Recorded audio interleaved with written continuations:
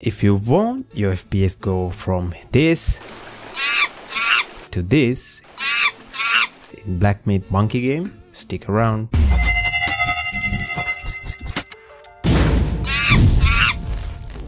So nothing good comes without a sacrifice. In this, you will make a little visual sacrifice or a big one, your choice, to make the game playable on your really low-end PC. First, open these two links using the description. Make sure to create a free account in Nexus mod site in order to download.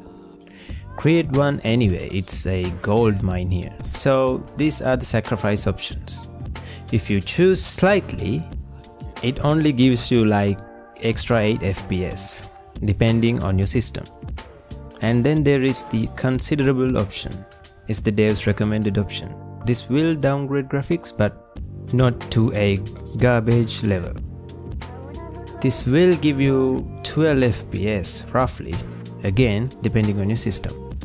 And then the desperate option. If you have a really I mean a really old PC, use this. It will give you high FPS but game will look, well, not good. So let's choose considerable because it's the recommended option. So go to Files tab and download this. Considerable will disable some visuals like depth of field, fog and etc. Let's say you want fog. That's where the enhanced Wukong visual comes in. So go to the Files tab. There are multiple choices here.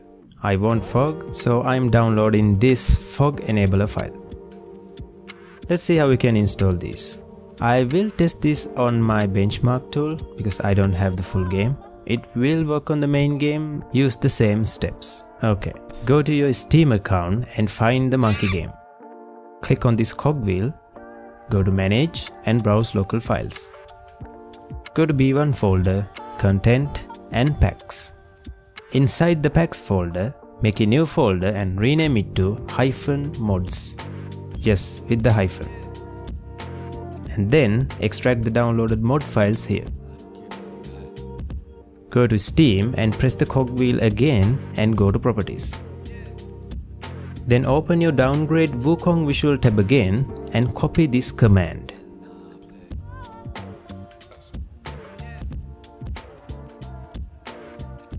Paste it in the game launch options.